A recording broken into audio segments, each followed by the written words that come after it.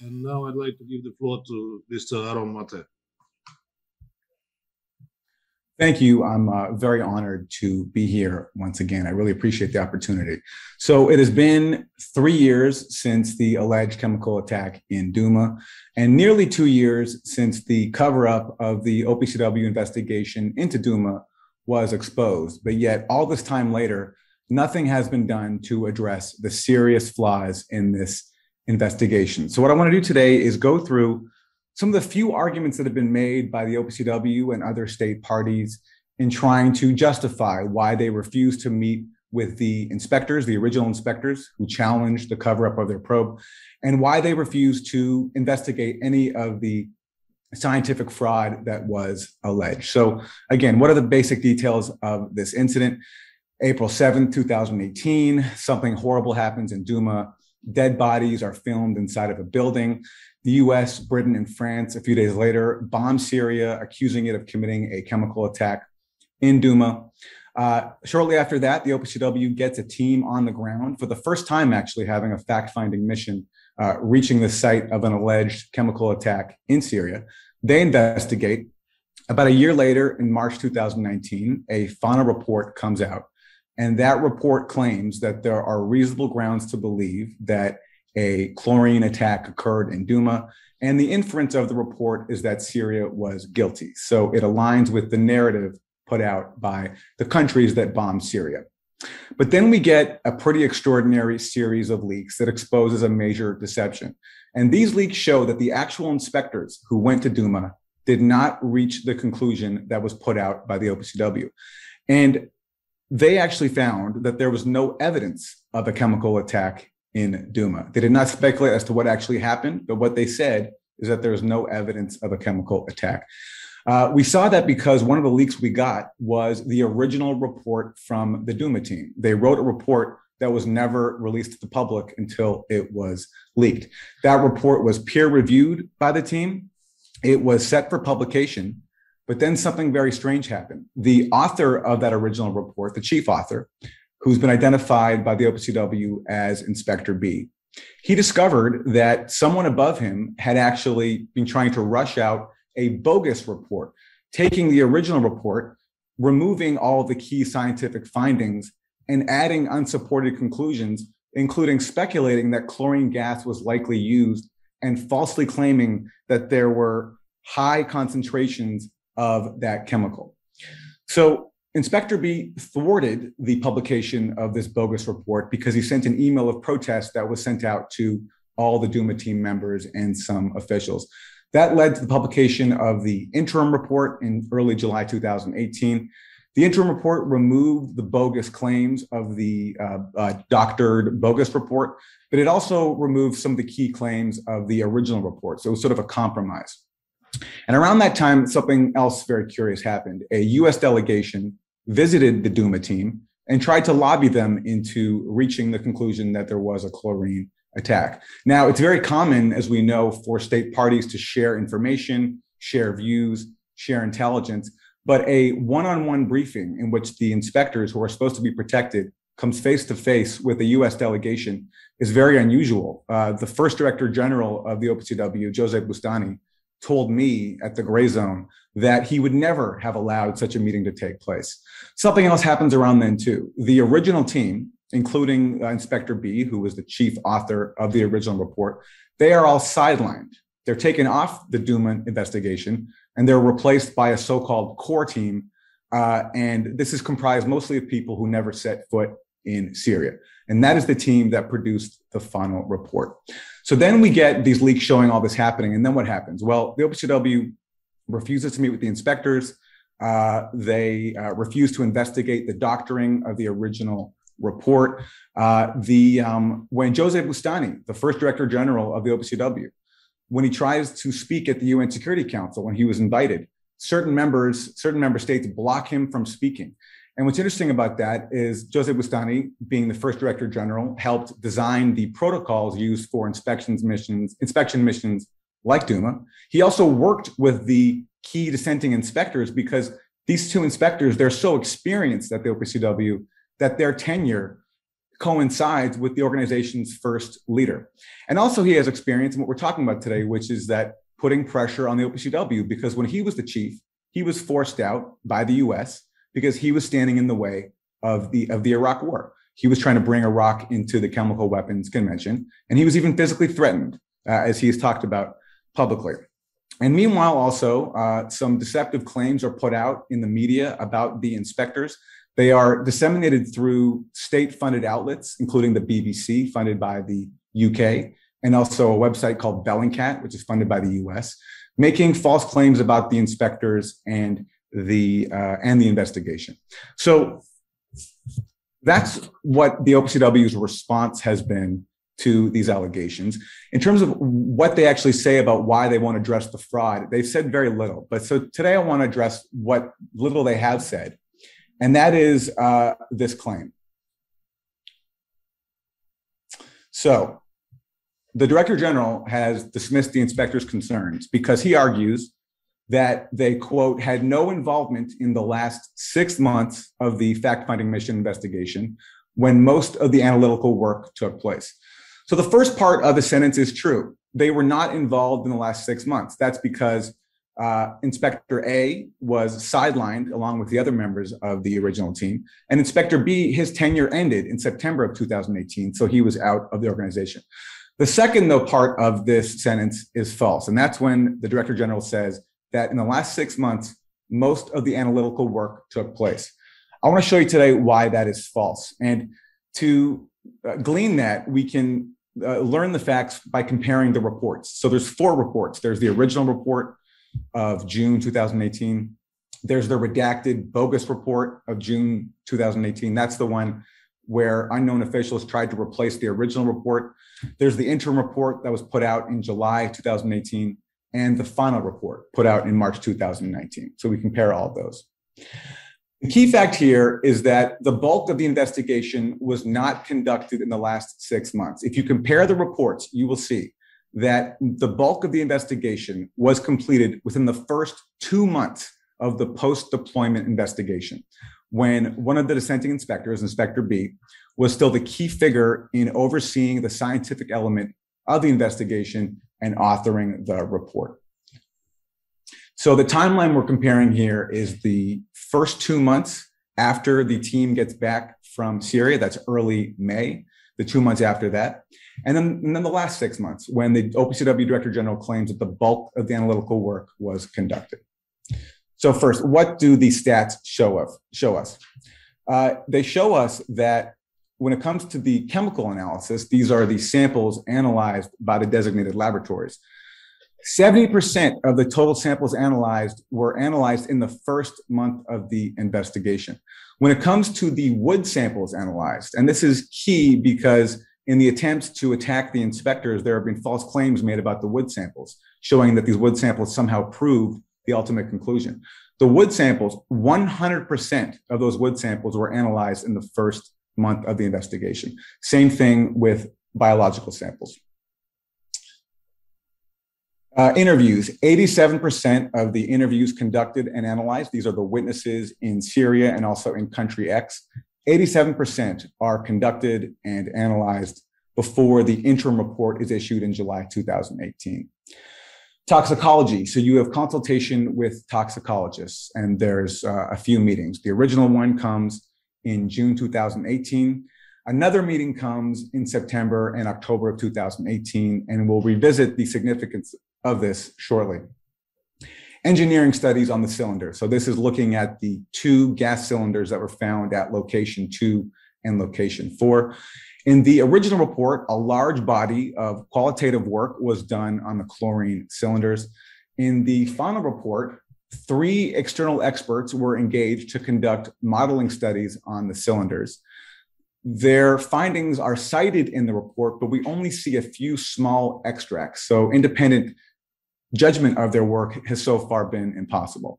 Now, there was another study done by Inspector A, who was a member of the original Duma team. He carried this out, also engaging with external experts, but his report was rejected from inclusion in the final report. Analyzing the metadata. So this is analyzing the information contained in photos and videos. 98.5% of that takes place by June 20th, 2018. The drafting of the report. So comparing the original report by the original team with the final report, I haven't done the exact science, but if you look yourself and compare, most of the original report is contained in the final report. It's just that the key scientific findings that include exculpatory evidence are omitted. Scientific research, so comparing the bibliographies, 100% of the scientific articles that were cited in the final report were already cited by June 20th, 2018. So basically, no new scientific research is conducted. So those are the stats. What is the significance of all this? What can we learn about the work that was done after the interim report in July 2018? On the chemical side, only 4 new samples analyzed from location 2 after the interim report was issued. Location 2 is where the dead bodies were found. The only chemicals identified in these samples were 1, dichloroacetic acid, which is a chemical found everywhere, such as in the drinking water. And 2, on the chlorine cylinders, there was the element chloride, also very common in the environment.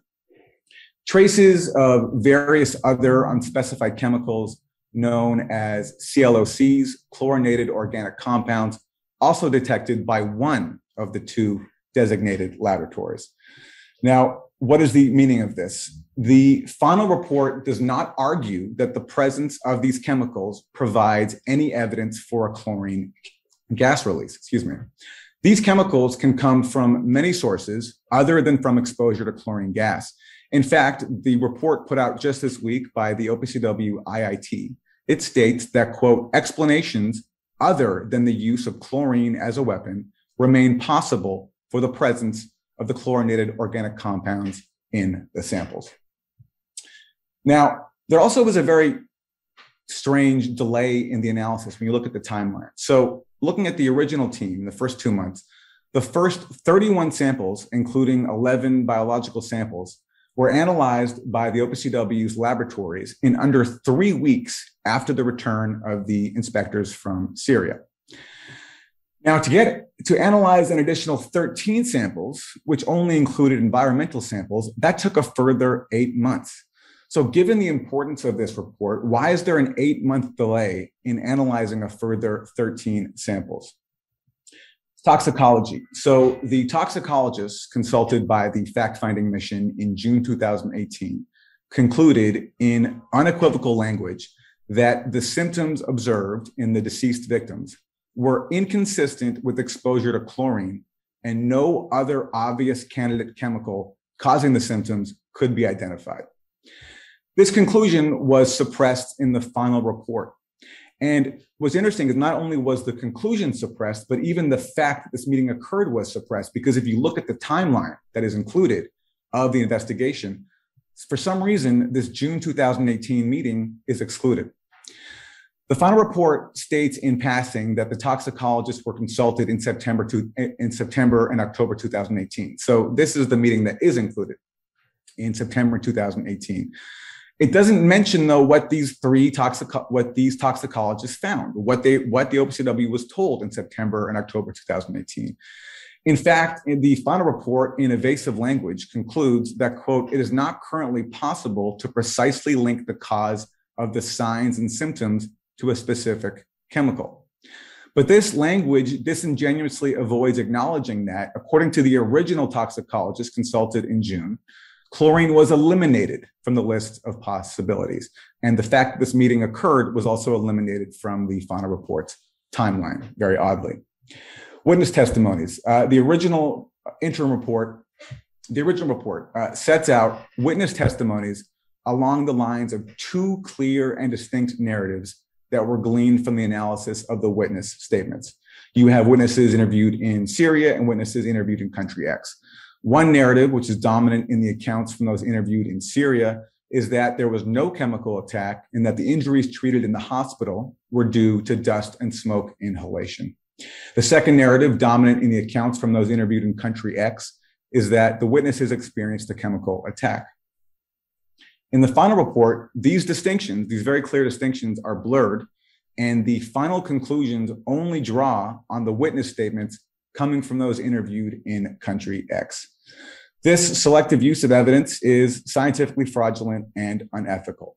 It is unclear what, if any, 5 additional interviews conducted after the interim report added to the analysis. Engineering studies, looking at the cylinders. The suppressed original report has extensive qualitative analysis on the 2 chlorine cylinders and the relative damage done to them and the surfaces they allegedly made contact with. In particular, the original report raises serious doubts about how the cylinder at location 4 could have changed trajectory on impacting the bedroom floor and then landing on the bed over 3 meters away. This is because, as the report says, there are no indications that it made contact with any of the walls or window underneath. So this is this improbable situation where you have a cylinder supposedly dropping vertically through a ceiling and then bouncing off the floor and landing on a bed. A further study, coordinated by a senior member of the fact-finding mission team, again, that's Inspector A, one of the dissenting inspectors, raised similar concerns, but this study was rejected by senior management for consideration in the final report. The engineering studies that were considered for the final report are superficial with little by way of engineering data or explanations. The most glaring example, I think, is how the inexplicable bouncing of the cylinder onto the bed was glossed over with nothing more than this claim that, quote, after passing through the ceiling and impacting the floor at lower speed, the cylinder continued altered trajectory until reaching the position in which it was found. So bouncing off the floor onto the bed with no visible markings on the walls or the windows. The selective censoring of information. So just to give you an example of how the final report doctored the conclusions of the original report. So this is some material here from the original report. And it's talking about how bodies were filmed at location 2. And it says that the bodies were moved and repositioned between video recordings. So that word there, repositioned, was removed from the final report. So basically, somebody was manipulating the bodies at the scene, repositioning them. That reference was taken out from the final report. Also taken out from the final report is this entire paragraph in yellow here. And it includes this line: the fact-finding mission did not obtain any video footage or photos of dead casualties lying in the basement of location 2 or being removed there. The reason why this is significant is because a number of witnesses claimed that the bodies were in the basement, even though there was no video of that and no video of those bodies being moved. So conclusions: the bulk of the investigative work, particularly the chemical analysis, witness interviews and analysis, photo metadata analysis, the report writing, and literature research was completed by early June, the first 7 weeks of the investigation, while the dissenting inspector, Inspector B, was still responsible for overseeing the report writing and the scientific work. A large part of the toxicology and engineering studies was already done by the stage as well. No satisfactory explanation has been given for how the minor additional work conducted during the last 6 months of the investigation would alter the findings of the original report that there was no evidence of a chemical attack. And here we should say too, that even if there is additional work being done after the original team is sidelined, if you are not addressing the alleged fraud that occurred, that only raises the possibility that more fraud took place after that. Now, in particular, the new report does not cite any of the additional analysis results, toxicology, and witness testimonies as new evidence. The only additional evidence is the engineering studies. But as we have seen, these engineering studies are called into question by the work done by the original team and the work done by Inspector A that he oversaw. Apart from not finding any meaningful evidence to conclude that there was a chemical attack, key evidence contained in the original report that raised serious doubts about a chlorine attack was expunged with no justification from the final report. That key evidence includes toxicology assessments and inconsistencies in witness statements that should have raised doubts about their reliability. And the fact that all this took place should certainly raise doubts about the reliability of the final report's conclusions. So those are the facts of the work done. Again, instead of addressing this, the OPCW has offered excuses. The most recent one we heard yesterday from the Director General Arias, where he was questioned by, as we heard earlier, by two Irish members of parliament, asked a very simple question: will you meet with the dissenting inspectors? He didn't answer the question. He also said something very interesting. He said, quote, "I don't know why this report about Duma was very much contested," which is interesting because he's previously claimed that the inspectors, quote, "conclusions are erroneous, uninformed, and wrong." He said that in February 2020. So if you don't know why the report was contested, how can you claim that those contesting it were, quote, "erroneous, uninformed, and wrong"? But the fact is, the Director General does know why this report was contested.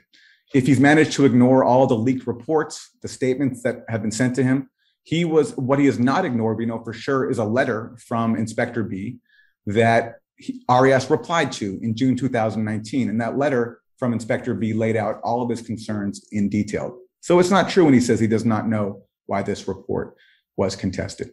So finally, I just want to close and say that the victims in Duma deserve justice. On top of protecting the integrity of the OPCW, of international law, of the word of governments who claim that we have to bomb countries based on allegations, the victims in Duma deserve justice. And you cannot claim to care about the victims in Duma if you are supporting the censorship of the investigation into their deaths. Thank you.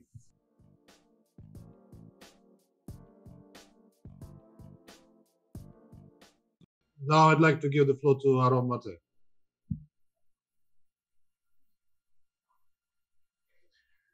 Thank you. I want to echo what Colonel Wilkerson said there about there was a lot of discussion today, but very little discussion about the key issue here, which is Duma.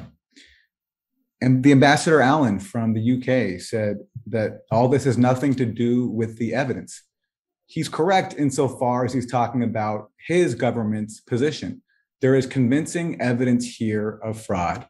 No one has challenged it. I laid out some of it for you. It's been written about in articles, in statements sent to the OPCW. And Ambassador Allen and the other delegations did not challenge a single fact, while simultaneously claiming that it's us who are trying to undermine the credibility of the OPCW by raising these issues. No, we're actually trying to protect the OPCW from political influence. And the only way to do that is to assure the integrity of the investigation. And there is just a fact that you have dissenters from inside the OPCW, not from any other country, not on social media, people who worked at the OPCW raising concerns about this investigation, people who actually went to Syria for this investigation. It's them who are raising the concerns here, and it's them who are trying to protect the integrity of their own investigation. Now, we should add too, it's not just these two dissenting inspectors that we know about. Hans von Sponeck broke some news today when he said that the Berlin Group statement that was delivered to the OPCW was returned to sender. The OPCW would not even accept it. Well, who signed that statement along with Colonel Wilkerson and Hans von Sponeck? The first Director General of the OPCW, Jose Bustani, and 5 other former OPCW officials. Are these former OPCW officials the victims of a state disinformation campaign? Are they trying to undermine their own organization? No, they're trying to protect it. And the only way to protect it is to listen to the inspectors. Now, there was some comment made about Sarakib, this new report. I don't want to get too much into it because I think the fact is that unless you address the Duma question, where scientific fraud is documented, then that raises automatic questions about anything else, including Sarakib, the investigation there. But let's look at Sarakib. If you read the report, it says that it's based on the information that was received from the original OPCW fact-finding mission team that investigated Sarakib. And that initial OPCW fact-finding mission in Sarakib states that they received all samples from one group. That group is called the White Helmets. Who are the White Helmets? They're an organization funded by some of the belligerents in the Syria war. The US and the UK, which were involved in a war supporting insurgents inside Syria, also funded the White Helmets. The White Helmets also have been working openly with Al-Qaeda linked groups. There's videos of them taking part in executions, and they were critical to putting out video of a hospital scene in Duma that doctors at the hospital scene essentially said was staged because they said the victims there were not treated for a chemical attack, but for smoke inhalation. So according to this Sarkib report, all samples that they received were obtained from the White Helmets, a compromised organization to say the least. Now, what's funny about this is that this violates the OPCW's own stated policies. And I want to share with you a quote from Michael Lujan, who was a former OPCW spokesperson, speaking back in 2013. This is what he says. The OPCW would never get involved in testing samples that our own inspectors don't gather in the field because we need to maintain chain of custody of samples from the field to the lab to ensure their integrity. That is the OPCW spokesperson in 2013. So according to the OPCW's own spokesperson and own policies, the chain of custody in Sarkib was violated, which raises another issue to at least be skeptical of it, along with the unaddressed fraud in the Duma investigation. So on that point, I want to ask a direct question to the ambassador from the US, Ambassador Mills, and Ambassador Allen of the UK. There is a proposal now from Hans von Sponek that he said before for this matter, the Duma fraud, to be taken up by the OPCW's Scientific Advisory Board, its own Scientific Advisory Board, not Russia's China Advisory Board or China's, the OPCW's own Scientific Advisory Board. The proposal is for that board to look at the Duma evidence and to meet with the inspectors on the original team. Will you support that proposal? And if you don't, please explain why. I'd love to hear an answer to that today. Thank you.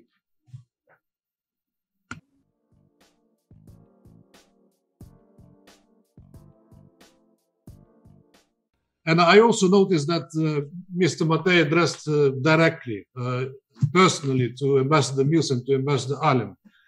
Since they are not here, I promise, I commit that we will ask that question that you posed, Mr. Maté. I'm sorry, they have left the meeting, so they can't answer my question? They are not at the meeting personally. So since that was a personal question, we will address that question to them personally, to their delegations, and we will ask them to provide their answer on it. Colleagues, they're not here. Sorry, yes.